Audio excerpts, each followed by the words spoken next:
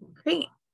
Hi, everyone. Good afternoon. Thank you for joining us today for Grant Writing, Fund Development for Sustaining High Quality Programs. This is the launch webinar of our sustainability series.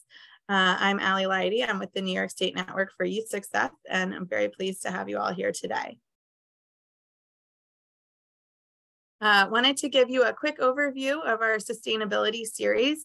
We will be offering monthly webinars throughout the rest of the school year. We'll also have an opportunity for in-person sessions at our annual conference coming up in Troy at the end of March. And we'll be sending out information on this to all of you. You can sign up for alerts at the link listed at the bottom, tinyurl.com/NYS series.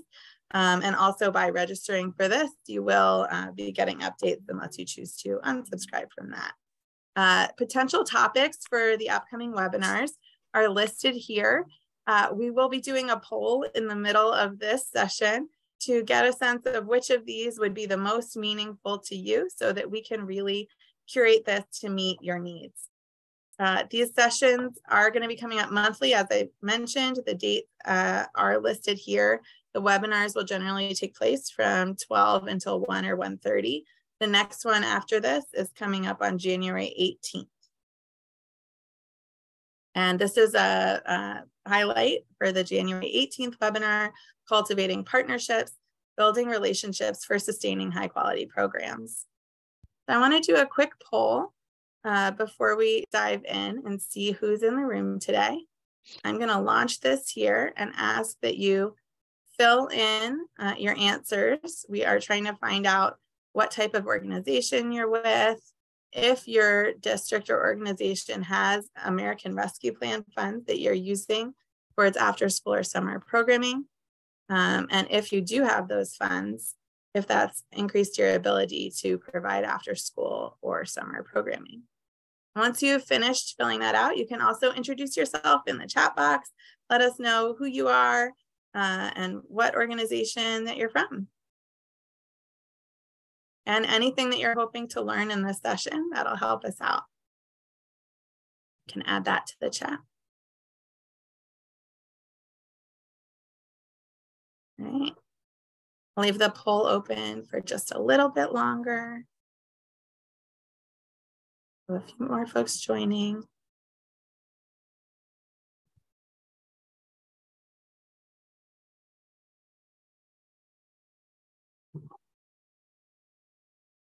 All right, and while you're finishing that up, I am going to turn it over to our host, Jay Roscup, who will be moderating this workshop.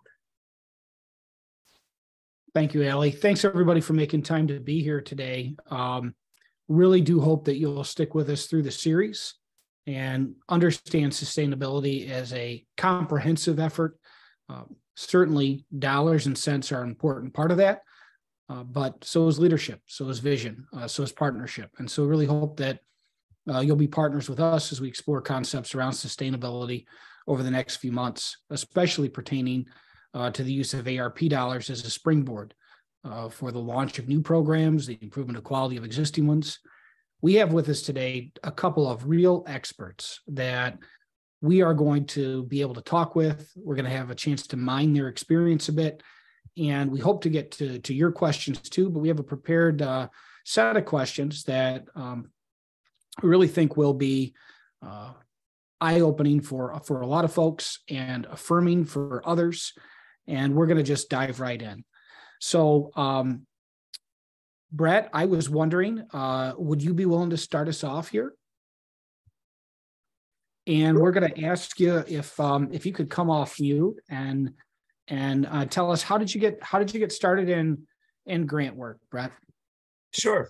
So first off, welcome everybody. My name is Bret Ratner. I'm the Vice President of Grants at Good Shepherd Services. We are a New York City-based nonprofit. We're a large nonprofit. Our budget's about $120 million, and we have, roughly speaking, 1,100 to 1,200 staff, both full and part-time. So the way I got started in grant work was actually a bit meandering and winding. So after I graduated college, I moved to Boston because I had no idea what I wanted to do with my life. And through that, I started working as like a stringer for a bunch of local newspapers and publications covering everything from school board meetings to library openings and that kind of work. And that both really honed my writing skills, as well as kind of really introduced me to like what actually goes on the ground level in terms of like systems and local governments and how nonprofits work. I then proceeded to go get my master's at Marquette University in journalism. And then from there, I graduated in 2008, so right as the economy kind of crashed. But I was lucky enough to actually be offered a fellowship to the New York State Senate Education Committee. So for those who follow New York State politics, in 2008 through 2010, there was a quick blip where the state Senate was controlled by the Democrats. And so I worked as a legislative and press aide for, her name was State Senator Susie Oppenheimer from Westchester. And I did everything from constituent services. I kind of oversaw her social media, which I was not great at, but did anyway, as well as I wrote a couple of bills and just kind of really helped move the office forward. Fast forward to 2010, when the state Senate flipped back to Republican hands, and in Albany, it's partisan staffs. And so me and about 300 other folk were laid off because, again, flipped from Democrat to Republican control. And so through that, though, I was actually offered a job as a TV producer. For what is now called, I think, let me rephrase that. When I did it, it was called YNN. It is New York One's sister station for those who are New York City based. And it was a great experience. I really liked working in TV, but I also worked Friday, Saturday, Sunday, and Monday from 4 in the morning to 3 in the afternoon, which was just not sustainable. And so after about 9 or 10 months of doing that, I really wanted to get back into like government or nonprofit work, because I really found that that was my calling. I was really connected to the education and youth development work that I did as part of this, as part of the State Senate Education Committee. And also, I was also a really good writer through my time as journalism, and just that's always been a skill that I've been blessed with. And so as I started looking for jobs, I was actually able to be connected to somebody who I had met with when I worked for the State Senate through one of their advocacy days, who was part of an organization, what was then called the After School Corporation, is now called Expand Ed. And so I applied for a grant writing job, purely because, again, I had some skills in writing and I kind of understood the youth development field, but I had no experience in grant writing whatsoever. I couldn't tell you the difference between indirect, a budget, how to frame a grant. Like, I had no experience whatsoever. But thankfully, my supervisor at the time took a leap of faith and hired me. And so from there, I worked for 2 years at Expand Ed Schools, which really is a large funder, or is a significant funder in the New York City youth development and education field. Did that for 2 years and then moved over to Good Shepherd Services, where I was for 6 years, left that for another organization for 2 years, and then came back to Good Shepherd about a year ago. So what I always say, though, in regards to development and grant writing is that, all the skills that you build throughout your life can be applicable. And so even though I had no experience in grant writing when I started, the fact that I was a pretty good writer and a pretty good editor, as well as also, that I had some semblance of understanding of the youth development field, really helped build my skills in terms of how to succeed in that field. And then the other thing I always say about grant writing is that it really helps you understand how a nonprofit operates from the back end and how systems really connect to each other, because in the end, funding is kind of what drives everything. So that's my quick backstory, Jay. So you got started in grant writing because you care about outcomes for kids, and you had some writing skills, and you had somebody give you a shot at it, and you found some success there. Holly, how about you? How did you get into this grant writing world? Sure. I'm Holly Dickinson. I'm the Director of Grants and District Community Programs at the Lockport City School District. I have a slightly different bend than Bret does. He's more based in community-based organizations. I work for a school district, a public school district. So my background is really in education. So I started out as an art teacher and a French teacher, and people always find that a little amusing when they find out that I do grant writing and strategic planning now. Doesn't seem like a fit, but I personally feel that having that creative edge has really been beneficial for me in grant writing. As far as how I got started, I think I wrote my very first grant for $500 because I was working on my master's thesis in fiber arts, and I really needed looms for my students. And so I wrote a little grant and got my looms, and that was the very first grant I wrote. The next grant I wrote was a little different. I moved from the classroom and became a school administrator. And during my internship, my cooperating superintendent asked me to write a grant, a $1.5 million state education grant. I had never done anything that size before, but of course I'm an intern, and I said, absolutely, I will write that. It'll be great. And it was a struggle. The first big grant that I wrote was really a challenge. It was a totally different way of writing than I was used to. It's technical writing. And being a creator and a creative person, it really used that analytical side of my brain, which lo and behold, I had, and just hadn't been really using that muscle for some time. So I wrote that grant, it was awarded, and then they hired me out of my internship to manage that grant at the school district. And that's kind of how my grant writing career began. And as it turned out, it was like Bret mentioned, it was a skill set I didn't know I had. And not only was it a strong skill set and I continued to win grants, but I really found that I loved it. I love the puzzle, the analytical piece. I love the idea of being able to create opportunities and programs for kids and families that wouldn't exist without the work that I do, and became something that was a skill I was proud to have, to something that was much more of a passion. Every time you get that grant award letter, it's like Christmas all over again, right? It's just the best feeling. So short story, but I hope a sweet one. No, I think that is really important. And I hope that our participants today are wondering, maybe they're wondering themselves, could I be a grant writer? Or maybe they're looking to see who in my organization could I ask, or how do I find a grant writer? And I think that part of what I heard from both of you is find somebody with some skill and some savvy and somebody that's willing to jump in and give it a go. And no time like the present to learn. So speaking of learning, in order to write a grant, you gotta go find them. You gotta know where they are. Bret, could you talk for a minute or two about where you look to find opportunities for your organization, or where you've looked for funding opportunities in the past? Sure. So we attempt to take a varied approach in order to identify grants and to prospect.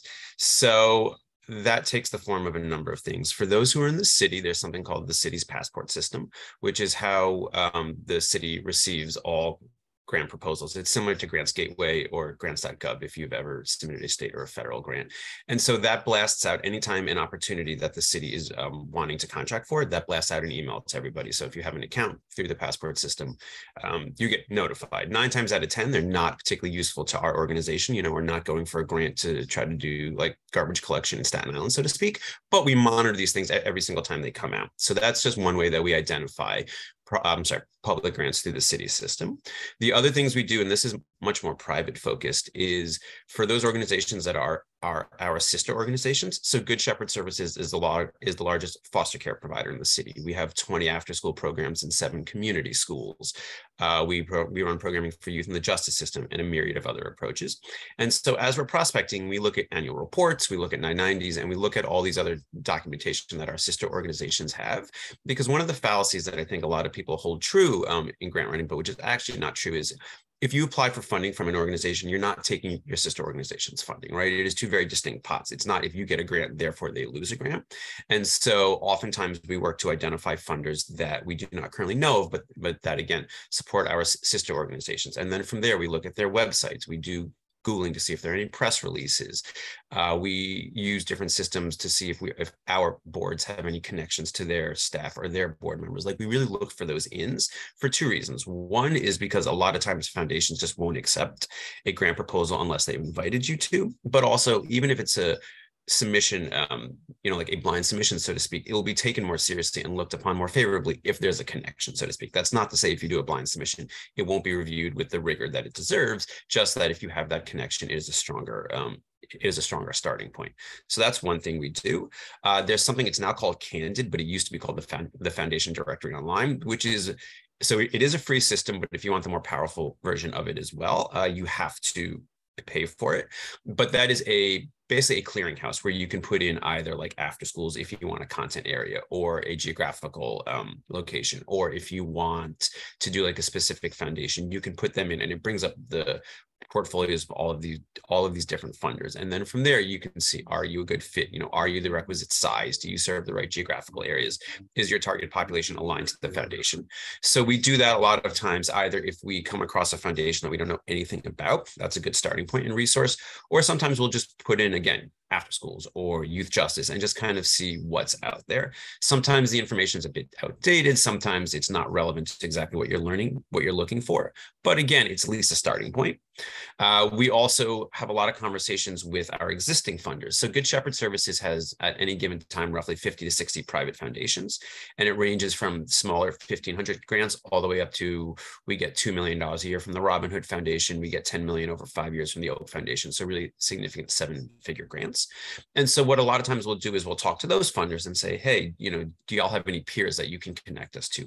Do you have any thoughts as to who we could potentially approach? And can you either make the connection, or at the very least, just kind of give us the name so that we can introduce ourselves as well. So that's another way that we look to attract funding, is to really partner with our funders, because again, we're all attempting to move the work forward in the same basic way. We may take different approaches, have different models, different strategic visions, but within that being said, again, we're all working towards the same ends. Something else we do is our executive director and a lot of our executive staff also really try to go out and meet with funders, whether that's at special events or that's at, honorary dinners or whatnot, kind of like really try to glad hand, so to speak. And again, we are lucky in that we are a large organization and our name really is synonymous throughout New York City, but that's also how we've got introduced to a lot of funders as well, is to really try to have our executive director and our executive level staff be out there at all times. We're on a ton of email blasts, everything from Philanthropy Today to different foundations, which a lot of those times also have grants. And I think the New York State Network for Youth Success has an amazing email blast as well. So that's a plug for them. As well as, just a lot of times also, we really just try to do a lot of Googling. Foundations, and especially now with smaller family foundations, are always popping up as individuals, either in the tech sector or the financial services sector or whatnot, are really trying to, individuals who've made a lot of money and are trying to step into philanthropy. There's always foundations that are being created. And then the last thing I'll say quickly is we partner with the city's Department of Education, Department of Youth and Community Development on a lot of public grants where they're the lead and we subcontract, as well as we also try to partner with a lot of our sister organizations who are applying as lead, but to subcontract as well, which is an avenue that we've really found can be effective. Is sometimes you don't have to be lead. Sometimes just try to get yourself written into a grant, at a $60,000 level so that you can have one staff person funded, so to speak. So to really think strategically around who should apply for lead. And if it's not you, if it's a sister organization, what does that mean and how can you partner with them? Bret, that was a lot. Thank you so much. I heard some technical terms in there. Form 990, folks may not be familiar with that. Could you just explain that real quick? Sure. In full transparency, I'm going to say what I'm going to say is 70% accurate. I reserve the right to be 30%. We'll take 70% accurate. That's good enough for the holiday season. Yeah, sure. So it's basically your tax form, right? That an organization submits every single year. And so it won't always have a ton of relevant information, but it will sometimes list your largest funders. You can go to any organization's website, so to speak, and it will be listed as part of their financial page, so to speak. And so more of it's going to be your annual report is what really will list the funders, and that will also list the giving levels. So the 25,000 to 49,999,000, and it will list all the foundations, so to speak, that are part of that level as well. But sometimes the Form 990s will include like the largest funders, and you can just kind of see those names as well. So. Thanks, Bret. One more quick before I'm going to ask Holly to add in. You said the system you used was called Candid. Is that what I heard? Correct. Yep. So it's CANDID. If you Google that, or it used to be called the Foundation Directory online. So if you Google that as well, Candid will pop up. And there's other systems. We're not promoting any particular product here. We're just sharing the one that you happen to use. Yeah. Of course. Okay.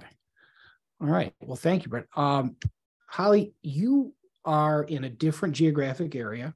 And you're also sitting in a different kind of chair. You're in a school district chair, which is a municipality, right? Taxing power. School districts have taxing power.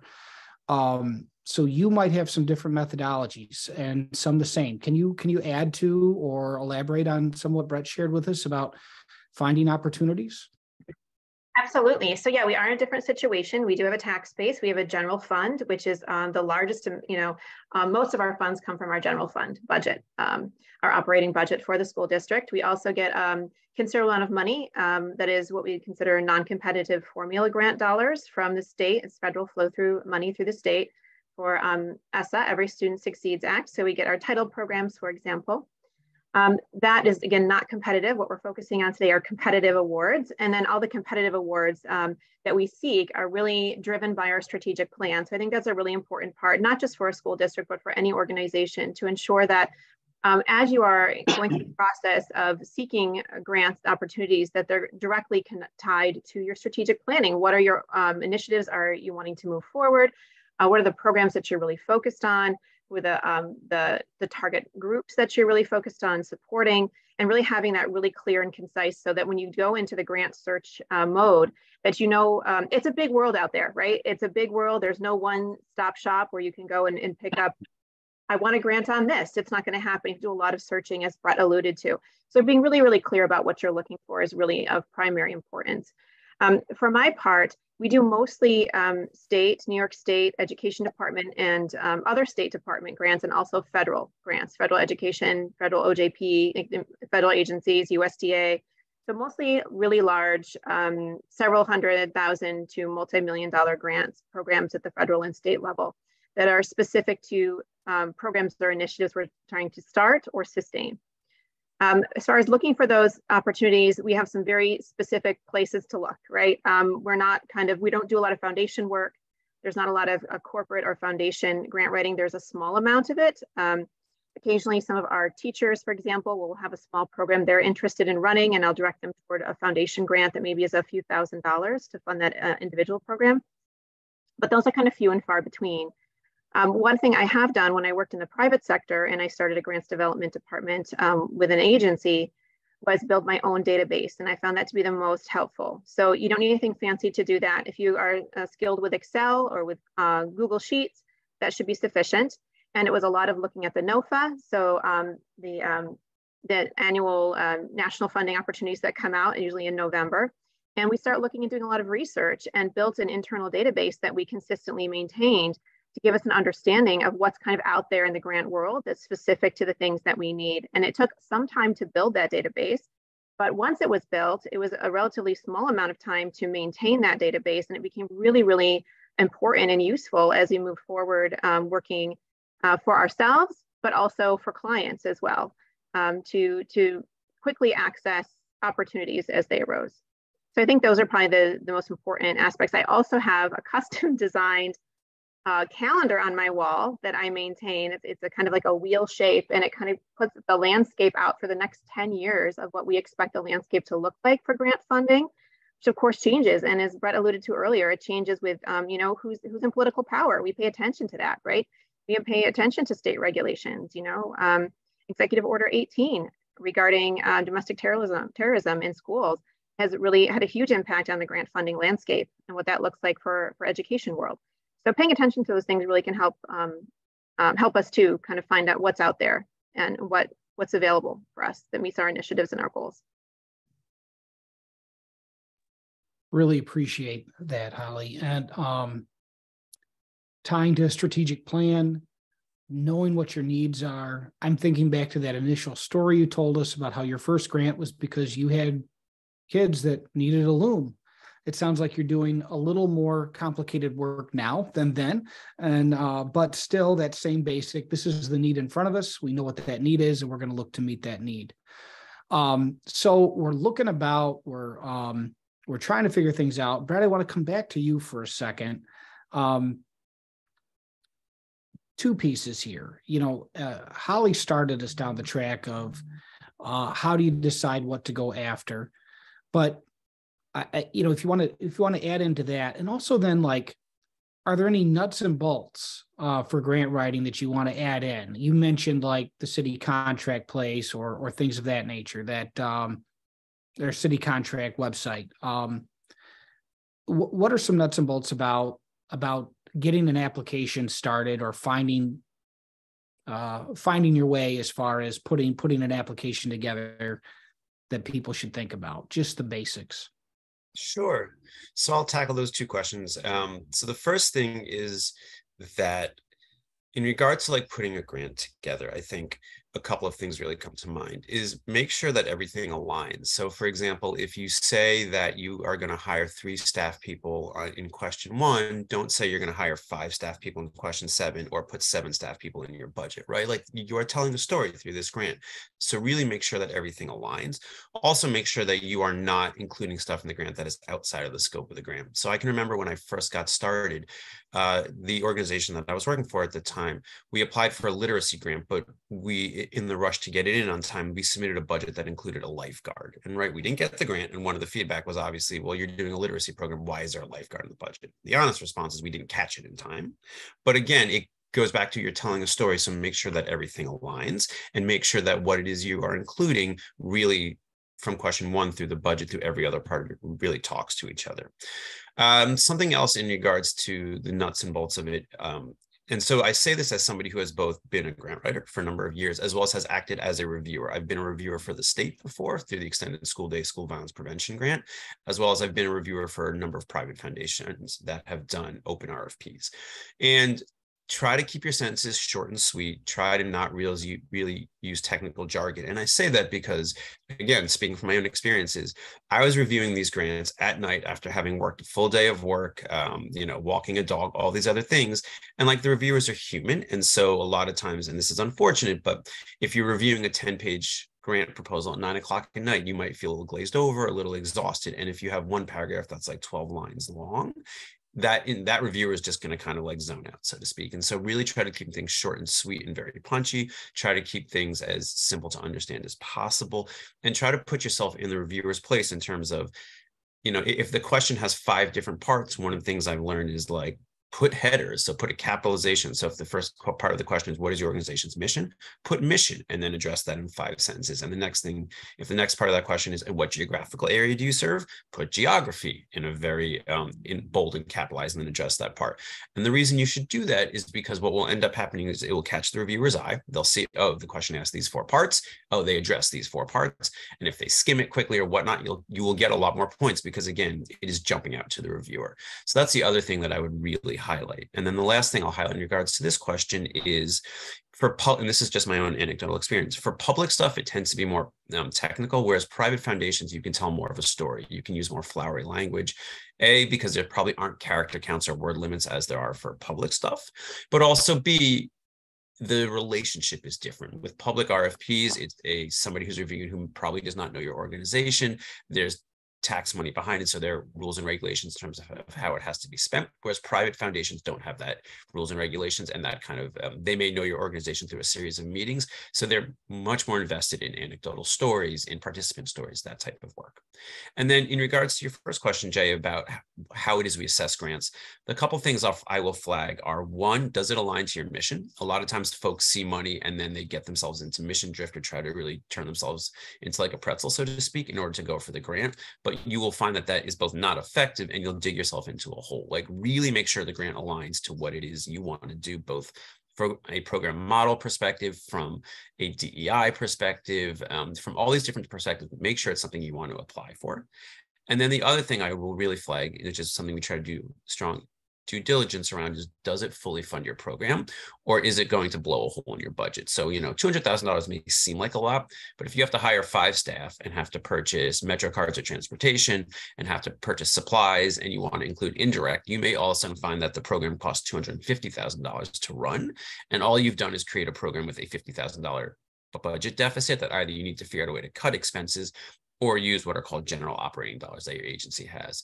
So as you start the grant writing process, build out a mock budget, and make sure that what it is you're applying for actually is fully funded. We have definitely turned down a number of RFPs because at the very beginning, it seemed great, but then we went through the budgeting process and we realized this both isn't going to fit because it's not going to fully fund what we want to do. And their metrics in terms of how they're going to evaluate are unrealistic, or these other things that made this grant not nearly as appealing. And so again, when people see money, and I'm as guilty as the next person, you automatically want to go for it, but like, stop it, actually think through all components of, is this something that makes sense for your organization? I appreciate that, Bret. Holly, you were talking in our pre-call conversation about the importance of evaluation. And I think both you and Bret were talking about gee, you got to be careful about the data collection. And that's another thing that you look at as you're thinking about applying for a grant. Could you talk about that a little more? Sure. So starting with the end in mind, right? That's how you should always approach every grant opportunity, is really looking at a few things. And I agree with everything that Bret had to say, including, making sure you have the capacity to implement a grant. So if you are awarded, you have to be able to have the staff with the expertise to actually implement the grant program. You can write the most beautiful grant in the world, you can have it awarded, but if it's not doable, and you're smiling, Jay, because you know exactly what I'm talking about. Yep. If it's not doable, then it's not going to really help anyone. But we're talking about evaluation. So starting with the end in mind is really, I think my experience has been that by and large, people kind of look at evaluation as kind of something you do later, right? This is something I don't have to worry about right now. I'm going to put together a little evaluation plan, but I'll be more focused on collecting data, analyzing that data once I get the grant. But that's a bit of a fallacy. You need to start thinking about evaluation from the beginning of writing the grant proposal. What are they asking for? What are the things they're expecting you to evaluate? Do you have the capacity to do that? Do you really understand what they're asking you to evaluate? And do you feel that your program is going to adequately address those measures so that you will move that needle and achieve the goals that you've decided to achieve? So always starting with understanding your evaluation process really thoroughly. I'm a big proponent, especially earlier on when I was first in my grant writing career, of working with an external agency, or if you are fortunate enough to work in an agency that has evaluators on staff, I'd work with your evaluation team on staff or contract with external evaluators, at least initially, until you get to a place where you really understand evaluation data and that evaluation plan. They can be really tricky to write if you don't have a lot of experience with evaluating. So lean on those individuals to help you in that process, at least until you get pretty proficient with it. You're going to be asked to do a lot of goal setting, objectives, performance measures, work plans, logic models in these processes, especially when you're doing these big multi-million-dollar heavy lift grants. They're going to expect that from you. So that's a skill set to build up on if you don't have it already. So don't be afraid to do that. Oh, I see a nice comment. The evaluator will help to maximize the points. Absolutely. Great comment just came through about how that evaluator can really help you maximize your points. Not only in that evaluation plan section, but throughout the entire proposal. People have a tendency to want to, say, we're going to do 50 measures. We're going to do everything. We're going to change the world. This is going to be amazing. We get really excited about our grant program. But oftentimes that can really put you in hot water. It's better to have really good, really thoughtful, have much fewer objectives and performance measures that you really feel will be thoroughly addressed by the proposed program, and really stick with those. And I think an evaluator can really help you gain perspective on, does your program really match the objectives that this grant's looking for, and is it measurable? Because ultimately you want to be successful, especially if you're building your reputation. So if you're building your personal reputation or your reputation as an organization, you don't want to get a grant that you fail at or that you bomb at. You want to be sure that you're set up for success if you are awarded. I think that is a wonderful point, that one success can lead to the next and one grant can lead to the next. I think one of the best grant writing guides ever written was If You Give a Mouse a Cookie. And if you don't know that children's book, you should look it up. But basically talks about how one thing can lead to another. Wanted to talk a little bit about partnership. A lot of times you need partners when you're writing these grants. And so I wanted to create kind of an imaginary scenario where, now, Bret, I know that you're down in the city, and Holly, you're closer to Buffalo, but let's imagine that you two were operating in the same place. How might you partner and work together as a nonprofit and a school district? And Holly, I'm just going to ask you, you were talking about all of that. So if you could just keep rolling with that, that would be great. And Bret, you can be ready to chime in after.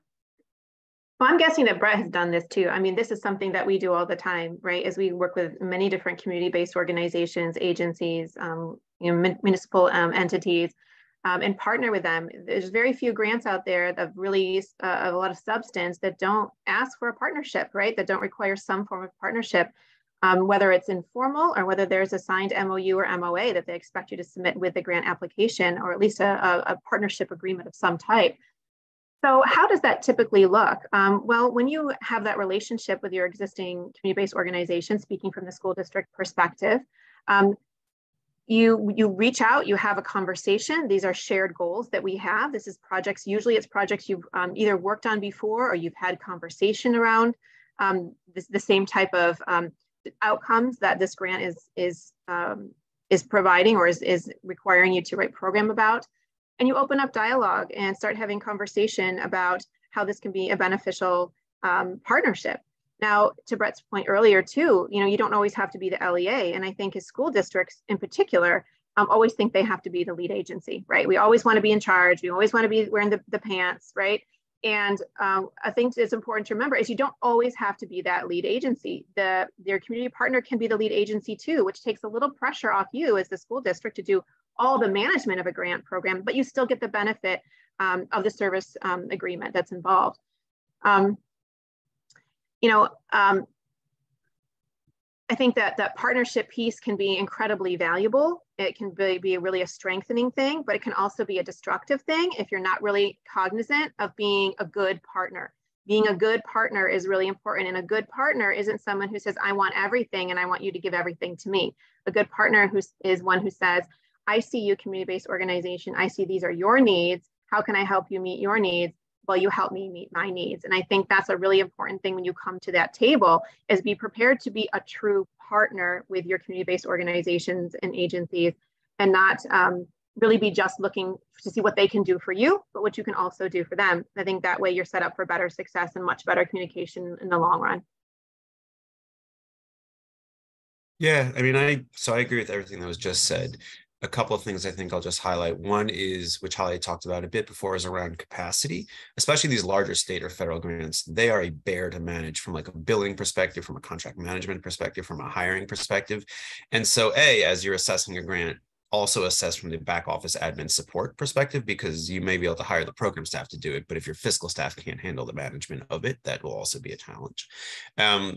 As well as when it comes from partnerships perspective. So we partner with a lot of different city agencies on many different grants we have. And a couple of things we look at are, complementary skill sets. So Good Shepherd is a youth development organization. So we employ a lot of credible messengers and a lot of staff from the communities that we support who are really deeply grounded in those communities. And so that's the value add that we bring to a lot of grants. Whereas like when we partner with the DOE, they're educators, right? That's the value add that they bring. And so to understand both the strengths and your areas that you may not be as strong in when you go into that grant process is very important. We rarely, if ever, take on the education aspects of a grant because that's not our strength. Whereas the DOE sometimes either feels, and again, we have a very strong relationship with the DOE, so I most certainly don't wish to slander them in any way, shape, or form. And the DOE stands for the Department of Education, the city. They sometimes, either believe that they have the certain skill sets that they don't, which in that case gets us a little bit leery as do we even want to be part of this partnership because, it will be challenging from the get-go. Or conversely, they come to the table very much understanding what it is they bring, and then we feel that strengthens it. We also sometimes partner with a lot of our city agencies on grants in a more informal capacity, so through referral services, or sometimes just simply put on like a very small piece, so to do a couple of workshops here and there. And the reason we do that is because we don't want to be the lead on an application because it is too large and it is too in-depth, but we feel that we can really support some of the communities that we work in and really be a strong partner through that as well. And then the last thing I'll also say is politics with a small p. Sometimes trying to read between the line of a state or a federal grant, even if CBOs and LEAs, or in our case, the city's Department of Education, even if they both might qualify, reading between the lines, sometimes you can tell but the RFP is really written for A or B. And so understanding from that politics with the small p perspective, who may be the stronger applicant as lead and who may be the stronger applicant as a partner, because a lot of times, even if an RFP is open to everybody, it's really tailored towards one or the other. And just understanding that just because you are technically qualified for something does not make you the strongest applicant. And so last thing I'll say is when we do want to partner, we have contacts like program managers who manage a lot of our contracts. We reach out to them. If it's a higher level, sometimes our executive director will reach higher up in a city agency, but we'll really try to start the partnership early. We even passed on grants because we have not been able to develop the partnership in enough time. If it's 2 weeks until a deadline and you don't have the partnership done yet, don't chase it. You're just going to get yourself into a much bigger issue, especially if the grant comes out every year. And so sometimes we'll say, no, we're going to put a hold on it. We're going to flag it for next year. And then 5 months before that RFP comes out, we will start the process of building that partnership up. So we'll meet with the school districts or the school principals and lay that groundwork. So when the RFP does come out, you can hit the ground running and you have that stronger foundation to build upon, as opposed to trying to throw together something in 2 weeks that even if you get funded, you'll probably miss a lot of things and you'll have a lot of catch up to do. So I really want to, highlight that point, Brett. I really appreciate that about, you don't wait to the last minute to form a partnership, right? The partnerships should need to be pre-existing, investing in those partnerships well ahead of time and having those conversations with your partner organizations around the shared measures, around the shared goals, about what you have in common, what everybody brings to the table well in advance. So you already have the idea in your mind. You already know what you're looking for, what you want to go for, how you want to work together. It's just a matter of finding the funding to support what you already want to do. Again, it's not chasing those dollars, not suddenly saying, oh, there's some money, maybe we can collaborate something together and make something happen. It's not a recipe for success. It can be really stressful and a huge failure, and it could take years of your life away. Thank you both. When you start to go after different funding streams, you get periodic funding, right? A grant starts, a grant stops, but ideally we want our programs, our client-facing, our family-facing, our youth-facing programs to continue regardless of periodic funding. So partnerships, I think, from what I was hearing you both say, are definitely a strategy for sustainability. Bret, I was wondering if you could keep talking about, I'm going to set you up for this and then ask Allie to set loose a poll. If you could talk about other strategies for sustainability, maybe including partnerships, but other ones just for keeping grants going. And I also just want to alert everybody that is tuning in right now that we're going to put a poll out and ask you what are some other topics that might be helpful to prioritize in our sustainability series. Our next conversation is about partnerships, and I think it's a really important topic when it comes to grant writing, and the idea that Holly might be able to bring a grant to Bret or Bret to Holly, and they could work together and say, hey, did you see this one? Would you like to partner on this one? And so that you're really working as a group, and it's not just every person out for themselves. But as that poll's in the field, Bret, we're going to ask folks to multitask a bit and also keep an ear to what advice you can offer for keeping funding going. A good shepherd, it's no good if those young people that are counting on you are just kicked to the curb because a grant came to an end. That doesn't work. So how do you juggle all that? Sure.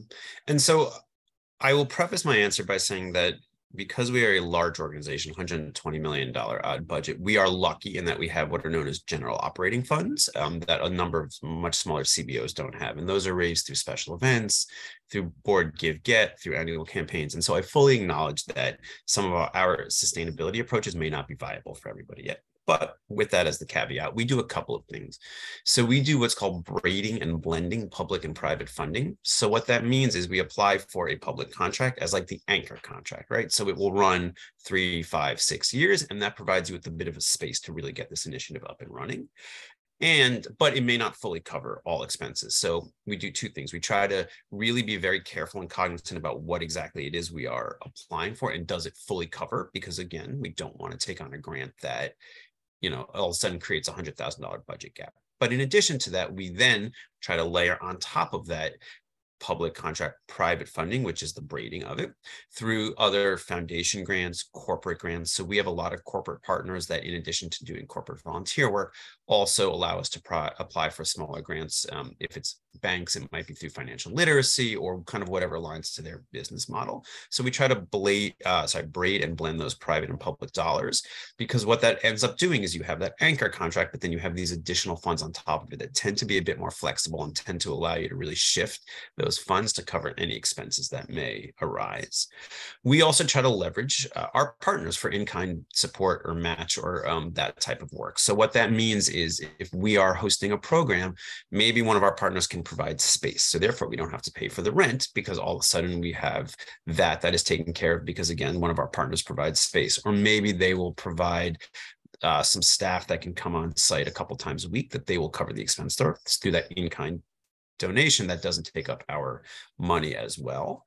And then another way that we really try to do sustainability work is really getting a jump on it. So if that contract is 3 years, don't wait until it's 2 years and 9 months done and then say, uh-oh, now I have to really start scrambling to find funding, because public or private funding, with very few exceptions, takes both a long time to cultivate those relationships and then a long time to get that funding. It's not going to happen in 6 weeks.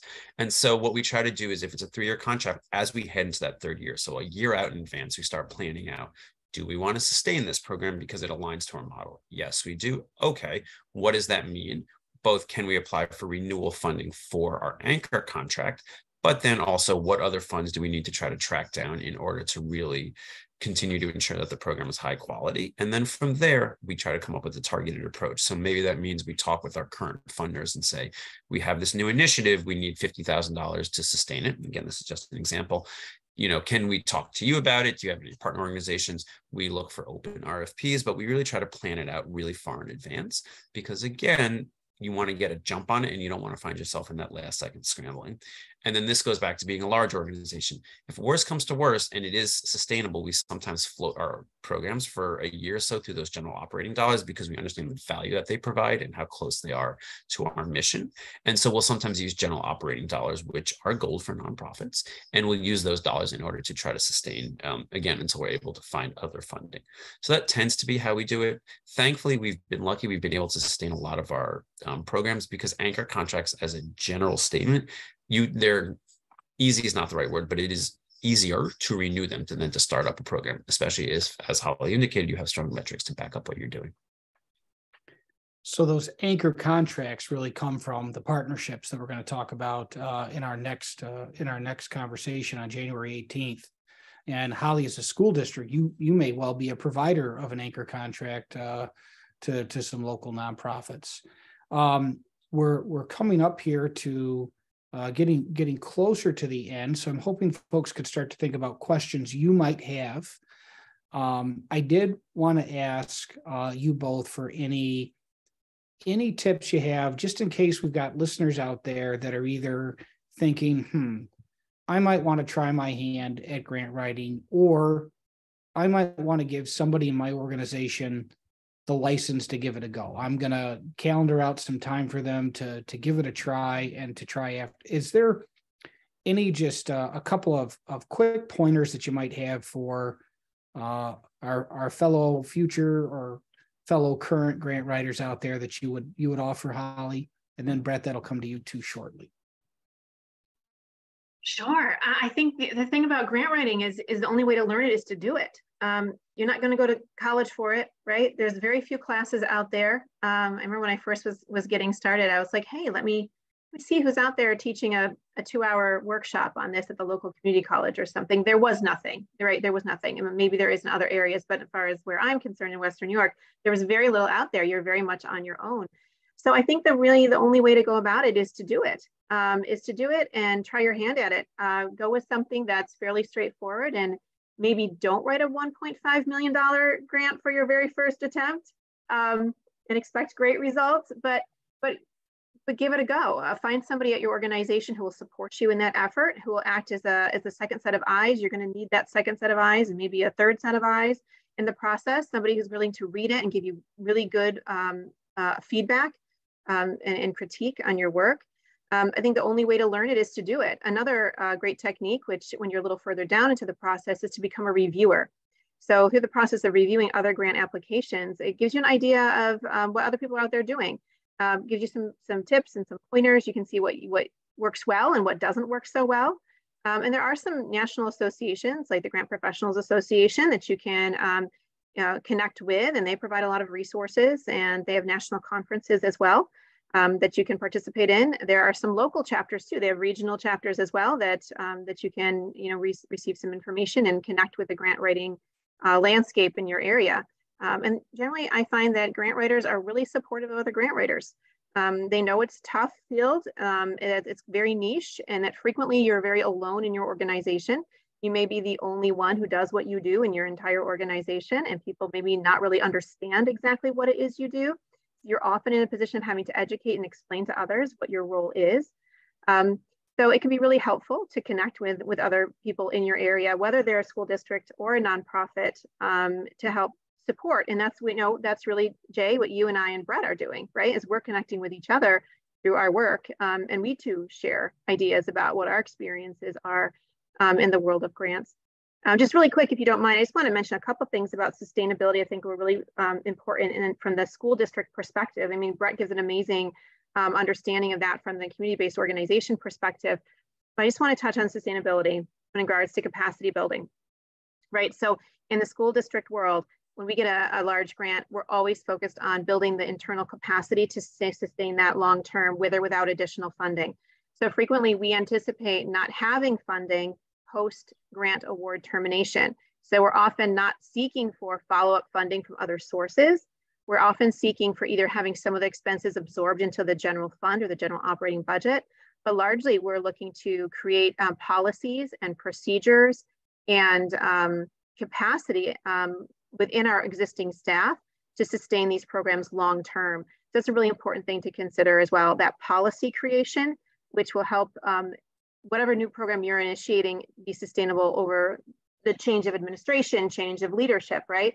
And also, have that internal capacity within your organization to continue moving forward past grant funding termination. So just wanted to add that little bit there as far as sustainability is concerned. A value add for sure, Holly. Thank you. Bret, any quick pointers for any potential fellow grant writers out there? I mean, I think what Holly said is spot on. The only thing I would add is just have a thick skin and don't take it personally. I've heard grant writing compared to baseball, that if you bat 300, you're doing well, but that means you get out 7 out of every 10 times. And it's the same thing with grant writing. We are rejected more times than I care to count. And as you can ask my dog or my partner, that doesn't mean I don't rant and rave to them, but it's not personal, right? We've been rejected because folks want to fund smaller organizations, because they want more geographic, like whatever it may be. It's not a reflection on you. It's not a reflection on anything you did or your proposal, but you will get rejected. And even if you think this is the best opportunity for me, we are spot on and absolutely are the perfect fit, you may be, and you still may get rejected. So again, don't take it personally, have a thick skin, rant and rave for a second, and then just put it on the back burner and continue. And it's hard. Again, I've been doing this for 12 years and I still rant and rave. But again, you just have to internalize it is not you and it is not a reflection on who you are. Bret, that is a great way to encourage people to take a try and to not be discouraged by any short-term failures as they make a long-term progression towards capacity building work in their organization and for youth work. I want to welcome Trudy or Allie, but I think it's Trudy, to share about one of the partners that I continually put into my own grant applications.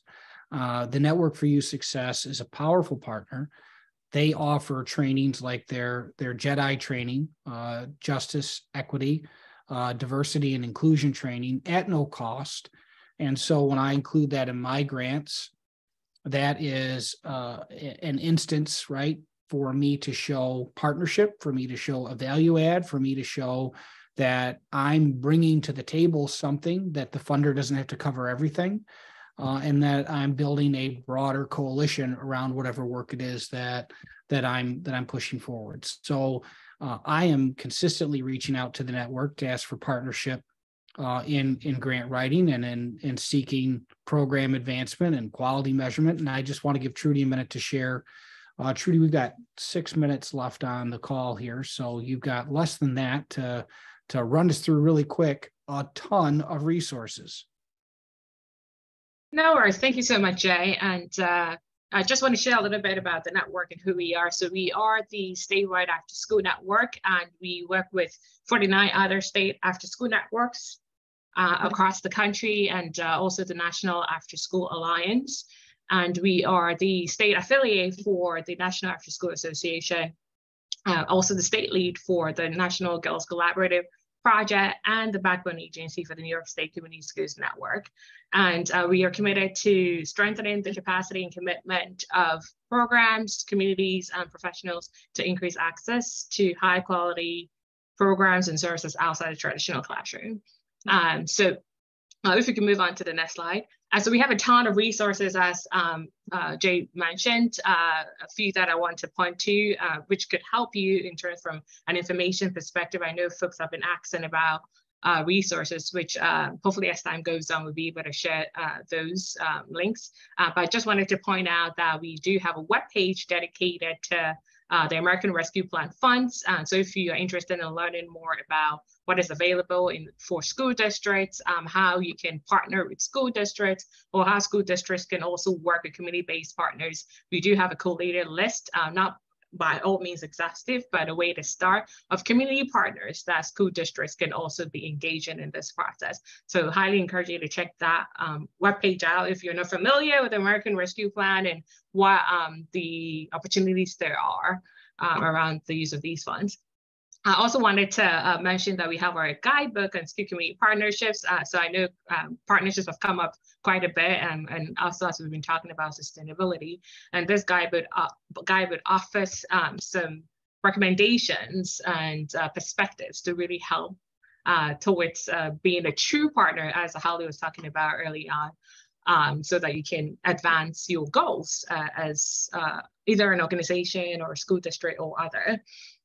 We also have resources focused on quality. So we have resources around starting new programs, after school programs, or if you're a new program and you're looking for the nuts and bolts of how to continue to scale your program, access grants, other quality resources. We have information on that as well. We have our quality self-assessment tool, which is the free tool, translated in 10 languages, and really a way for current programs to self-assess on how they're doing around quality and think of ways to be able to advance in their work as well.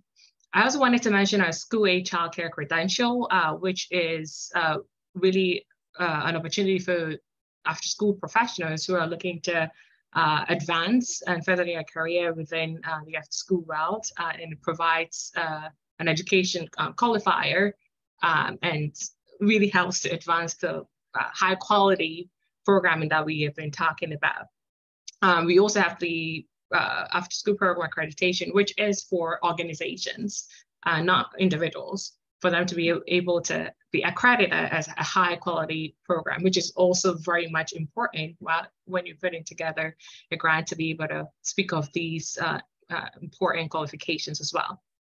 I also wanted to mention that we also do professional development. So we offer health and safety trainings for staff. We actually have a distance learning option as well.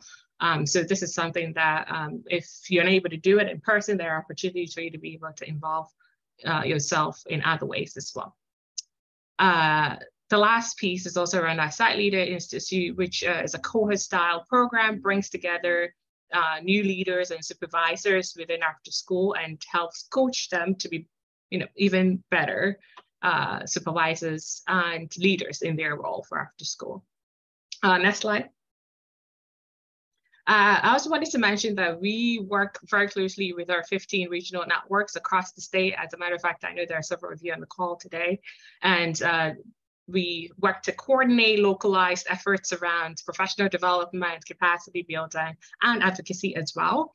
So if you are not familiar with our regional after school networks, check out our webpage, and you can be connected with them because talking about bringing in partnerships, working collaboratively, thinking of ways to help each other's goals. This is a great opportunity for you to be in a space where you meet people who have like goals and like ideas, and maybe you could work towards collaborative efforts for collective impact. So absolutely encourage you to check it out as well. For those of you who are interested in getting staff, so depending on the kind of grant you're applying for, you might be looking for staff. We have our after school pathfinder, which is a free tool. You do not have to pay anything to be involved in that. And there's a free job listing site for you to be able to recruit staff for your programs as well. And I know Jay talked about our JEDI series. So this is also available free of charge, focused on justice, equity, diversity, and inclusion. And we look at a ton of different topics and themes, and really a great way to even bolster our equity efforts as well. I do want to add, I know I'm running short on time, that we also do advocacy and policy, and we have our advocacy days for after school coming up, and for community schools as well, in person at the state capitol in Albany. And so we will share all this information with you. Highly encourage you to also come to join, because part of having funding available for you all is ensuring that state legislators and decision makers are committed to increasing these funds, so that we will be able to tap into those funds to ensure high quality programs as well. Next slide.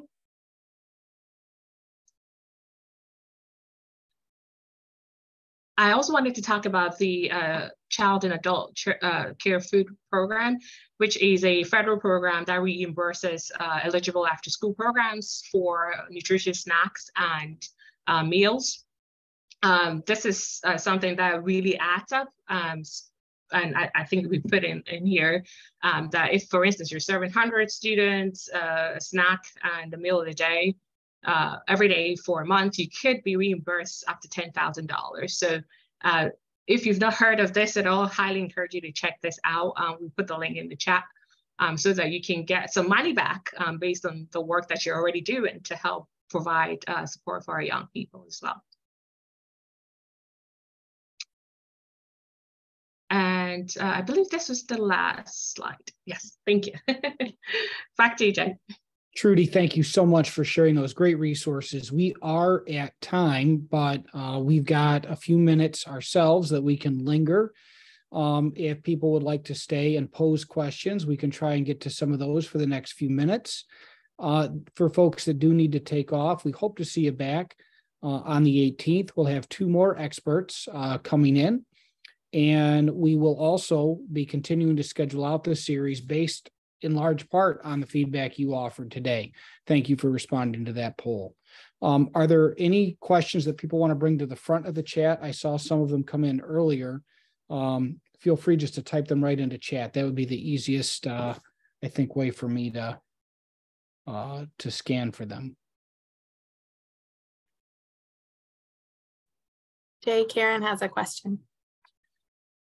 Are you able to unmute, Karen? Yeah, I am. Actually, my question, and I put it in the beginning of the chat, was we primarily have New York State and New York City grants.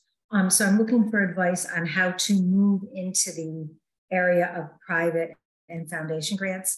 I looked at Candid, and we're going to get registered on Candid, but I'm looking for any other advice that you might have on how to start getting into it. This is my first foray into grant writing, so I expect to be rejected a lot, but any ideas you can give me, I'd appreciate. Bret, let's kick that to you for private foundation. Sure.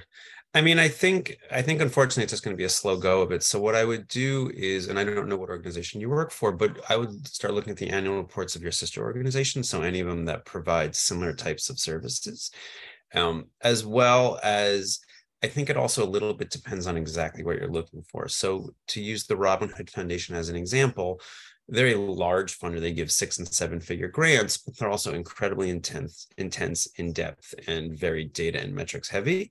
And they're harder to break into unless you have private and foundation kind of already existing. So you could think of them as like the next level up, so to speak. Whereas there are smaller foundations and there are smaller grant makers that are more geared towards organizations that are just starting the process. And so I think that depending on exactly what it is you're looking for, you might want to start with organization, like with smaller funders that are at like the $10,000 to $25,000 level. And I don't know if that constitutes small or large within your organization as kind of a starting point, because they're a little bit easier to get. They're not as data and metric and like compliance heavy, as well as also they will be a bit more accessible. And once you start to have those, then you can build upon and to try to get larger foundations. And then the last thing I would say is, just cold emails, like kind of draft an email. Or so when you identify some funders who you think might be a fit, is then go to their websites, or you can just call them up and ask for their email addresses, but write up an email or two that kind of spells out who your organization is, like the services you provide. Don't make it too long, 3 to 4 paragraphs at the most. Otherwise people are just going to tune out. And don't also ask for funding in that, but also start off just like, I'd love to introduce our organization. So for example, if you're in Brooklyn, there's something called the Brooklyn Community Foundation where they invite nonprofits all the time. You just email them and then they will set up a conversation with you just to introduce themselves and chat, because they're really focused on grassroots organizations. And so the smaller foundations are happy all the time to chat with you. It might not work at first, but if you can at least get in front of them and get them to know your name, from there, they will then remember you, and you may get rejected twice, and that third time it turns into funding. As our executive director, who recently retired, always used to say, a no is just a no is just waiting to become a yes, right? Like if you constantly keep banging on that door, eventually it will get you through. And so I can't besides Candid, I can't exactly point you to any hardcore resources other than if you just start looking at annual reports of your sister organizations, especially the larger ones, you'll just get lists upon lists of foundations. And then from there, just start researching them, finding program officers, and then just emailing them introductions. And it's just over time, you'll start to build up more of a network. So that would be my recommendation. Bret, part of what I'm hearing you say is that funders may say no, but they don't bite. Go ahead and stick your hand out and see what you can do. The worst you're going to get is a no. So give it a go is part of what I'm hearing. Holly, hold on, Jay. The only other very quick thing very quick thing I'll say is always ask for a debriefing. I can give you. Okay, very good. Yeah. There was a foundation that unfortunately the pandemic ruined and since had to close its doors. But prior to that, they had said no to us by our proposal. But I asked for a debriefing, and the executive director met with me for a half hour and said what was wrong with our proposal and how to tailor it. And then the next funding round, I took her information and her insights, wrote another proposal, and we got it funded because I tailored exactly to what she said. So always ask for a debriefing, and the funders 9 times out of 10 will happily tell you where you can strengthen it. So that's it. Can I just really quickly, Karen, just in a nutshell, I just want to say the difference between if you've been doing government type or municipality type grants and foundation grants is the relationship. Where in government grants, it's pretty cut and dry. You answer their questions, you do a thorough job, you get your points, you get your grant. When it comes with foundations, it's all about building that personal relationship. And I think that's what Bret has been talking about, is really working on building that relationship between you and that foundation, because it is more cooperative, it is more personal, and it's less just answer the questions, submit the application. So there's a question, Holly, that I want to steer towards you as a school district, and I don't mean to put you on the hot seat here, but Christina has asked, gosh, it seems like the money went to the schools, and here we are with our high quality, ready to go services. What do we do to access those ARP dollars that school districts may have? Do they, so can you give any advice to a nonprofit that would want to knock on a school district's door? Right. So the school districts do have those on lock and key, right? Like they're the gatekeepers to those ARP dollars for the CBOs. So if you're interested in accessing the ARP funding the school districts are receiving, it's about, again, building that relationship. There's a lot of relationship building in the grants world one way or another, whether you're working with foundations in order to seek funding from them, or you're building relationships with community partners. You'll notice my title is Director of Grants and District Community Programs, and there's a reason for that, because those partnerships really, really matter. And you may have the best, most amazing program in the world, but you have to do a couple things. One, you have to find the right person at the school district to talk to, and that can be really challenging, and it will take some lead work. You can talk to some people, but if you don't get the right person at the school district, you're going to get nowhere. So really doing some work and asking good questions and trying to find out who that person is, looking at the website, who's the person you want to talk to, who's going to be able to help potentially open a door for you or get you in that door, or set up a meeting or get a conversation going about partnership. Also be prepared to show evidence-based. School districts must have evidence-based programs for almost all the funding that they receive. So if you have a program that has a good evidence base, you have a better shot of that program being accepted by the school district. Understand your district, understand who to talk to, and be prepared to sell your product. And the school district will be more likely to consider partnering with you or giving you a contract. But unfortunately, it's going to take work on your part, because those school districts do have that money, lock and key, and they often have longstanding partnerships that they reuse over and over again. So it is a bit of a lift, but because of the amount of money that does flow through school districts, it could be a very worthwhile, good use of your time to build those relationships. So I just want to chime in and add on to that. And I would say for me as a school district, one other thing I'm responsive to is when someone is caring about my kids. When you start that conversation with, we serve your students, and we'd like to work with you to offer better services for them. School districts, I think one key difference for me, we definitely worry about having funding for programming that we want to offer, but we're very unlikely to close our doors, right? We're a municipality, we're tax-based. Nonprofits have to work sometimes just to keep the lights on. And those are two different approaches. So there sometimes isn't the desperation or the sense of urgency for school districts. And that's important, I think, for nonprofits to keep in mind as they're approaching conversations around mission and vision, and conversation around student outcomes, depending on your audience, may resonate more than even dollars and cents. Because sometimes the schools, it's not that we don't necessarily need dollars to do more, but sometimes that's not the starting point for us. So I just want to give one more second to see if any other questions are going to come into chat, or if anyone wants to go off of mute. I may have missed some earlier.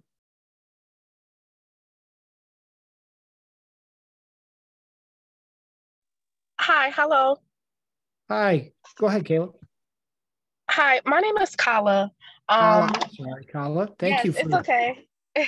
I'm so excited to be a part of this training today. Like, I literally begged my boss to take this training because I really do see myself opening my own homeless shelter within the next 1 to 3 years.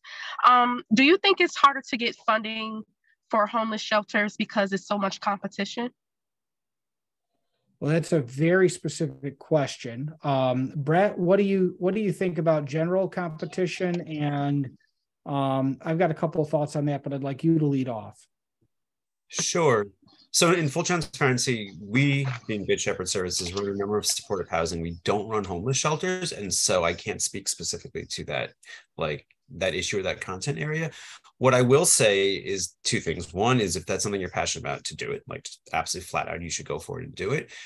But two, and this is a challenge that I know Mayor de Blasio and the city had tried to address, and I think Mayor Adams is also in some ways trying to address it, but what ends up happening a lot of times is that, especially from city funding, is that it's much more, it is geared towards the larger organizations that have a history and an ability to have done this for years. So if you look at some of the city RFPs, for example, what they will say is you have to demonstrate 3 years of the past 5 years in experience in providing this work, which precludes smaller organizations, and not smaller, startup organizations from kind of getting into the work.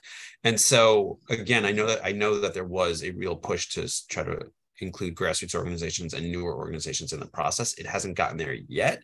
And so unfortunately, I think that may be a barrier of sorts that you will run into, again, from accessing city funding. I don't want to speak either towards homeless funding specifically, because we don't do that work, nor on a state level, because again, we don't do that work. So I don't have any any ways to really gauge. But I will say, if it's something you're passionate about, to try to think of other ways to do it. So if you can get space through in-kind donation from somebody to provide that work, or if you can cobble together funding from either private sources or whatnot, until you can get that experience. Because once you unlock city funding, it really does become easier to secure it. And so it's like that first hurdle you have to clear. And then after that, it is easier to get. So yes, unfortunately, I wish I had better news. You may run into challenges in the beginning, but once you can surmount those challenges, it does become easier. So, Kala, I'm just going to, oh, go ahead. Follow up. Yep.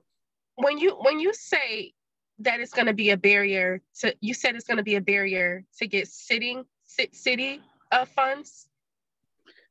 Yes, because they normally go towards the companies that have been around for a very long time. So, and again, this is purely from New York City funding, so I can't speak to anything else outside of that. But there's two challenges from city funding that present a barrier, not insurmountable by any stretch, but a barrier that exists. One is that a lot of the RFPs mandate that you have a certain level of experience in providing the services before you, in order to apply. So we're looking right now at a funding opportunity for youth in the justice system. And as part of that, they want you to have at least 3 years of experience serving youth in the justice system. So that means, right, if you've never done that type of work, you don't have that 3-year minimum experience in order to qualify for it. I have over 5 years. Okay. So then if that's the case, then again, I would most certainly encourage you to apply, because again, there's no harm in applying other than it will take up some of your time. So it's very possible. The city system a little bit is is geared more towards experienced nonprofits. But again, you should definitely give it a shot. The only way to get that experience is to get that experience. And to chime into that, the other things that it sounds like you're going to know more about this than I will. But a lot of times funding around housing really does tie right to that safety. Can you provide the safety? Can you meet those regulations? Can you assure? And also it seems sometimes to me that it's very focused on a population. So if you are, for instance, serving vets or serving youth or serving victims of abuse, there might be very specific funds for types of people that need housing support. Or types of experiences that lend themselves to housing support. So those are great questions. I got a couple that have popped up in direct message and chat I want to get to quickly. And thank you. Thank you. One is a pretty straightforward question. Are there any grant writing books that you recommend, or any books in general? I honestly couldn't think of any. I was wondering if either of you two had a book that you read. I did look at Grant Writing for Dummies once. That seemed to fit. That was the one. I mean, that's the one that is kind of the only one out there that I know of is Grant Writing for Dummies. I actually had the opportunity to meet the woman who wrote the book. She's pretty prolific. She's got a long history in grant writing. But yeah, that's the one that I recommend. I think I actually direct messaged somebody who asked that question earlier. Grant writing. Yeah. Brad, any books? I unfortunately don't have any recommendations. I have never read a book on grant writing. I just have kind of built the experience over the years. So. I think that a lot of times it's that just go do it advice and then get feedback. Another is there a good way to allocate the cost of a grant writer into the grant itself, like indirect services? And Holly, do you want to answer that one first and then Brett? Yeah, sure. And I did direct message that individual as well, but it's probably good for the whole group. So that's really an ethical gray area. In fact, I'm being generous by calling it an ethical gray area. It's actually an ethical don't, right? So typically the cost of a grant writer cannot be included in the budget of a grant that you apply for. Now that may be different for some corporate or foundation grants, but again, that's not my bread and butter. Mine is government grants. And in government grants, it's just not a thing that's done. It's considered to be kind of unethical to do that. Just to be clear. Yeah, I mean, that's what indirect covers, right? A lot of the time is you cover your support systems. And to Holly's point, I can think of one time when a foundation provided some support around our development staff, but unfortunately, it tends to not be an area that's covered. It tends to be that has to be funded through some other mechanism. Yeah, so that could be your indirect or your general operating. I will tell you that sometimes you can get, if you're somebody that is looking for a grant writer, if you've got a good one and somebody that's willing to bet on themselves, sometimes they will delay charging you until the grant is awarded, and then that might give your agency some belief that they've got, if there's some lights on money in the grant, and that creates a lift in the budget in other areas. And that's started that braiding and blending funding. That's its whole other topic, and it can be done, and it can be done well, but it always has to be done with an eye on the criteria, the regulations, and the allowability in each grant. It's something to be careful with for sure. And I just want to really quickly just say that as somebody who's worked in the private sector and run a grant development office, what you're paying for is not the award. You're paying for the work and the expertise of the person to write the grant application in the first place. And I think that's an important distinction. Whether or not you're awarded, the person has already completed the work and provided the service. And realistically speaking, if they've done their job well, which I'm hopefully you're hiring and paying a good grant writer, you have an application to resubmit another time, to tweak, to improve. Yes. So you're really paying for that product that you can potentially resubmit indefinitely, right? So just a good thing to remember. And that is an option too for folks as a way to get started that we didn't mention, is to hire somebody. If you're a school district, BOCES sometimes has that service available through a COSER. If you are a nonprofit, you might be able to partner with a school district, and they might be able to get a BOCES COSER service, which can result in some aid. But I do think that Holly's point is well taken, that you will have a deliverable that you can use as a template. And this was one last question. This will be our last question is, okay, I've taken the plunge. I've started to write these grants. Can I see some examples of well-written grants? How can I find some grants that have been written well? How can I even measure? Is there something I can measure myself against? And that'll be our last question for the call. Either of you want to answer that one?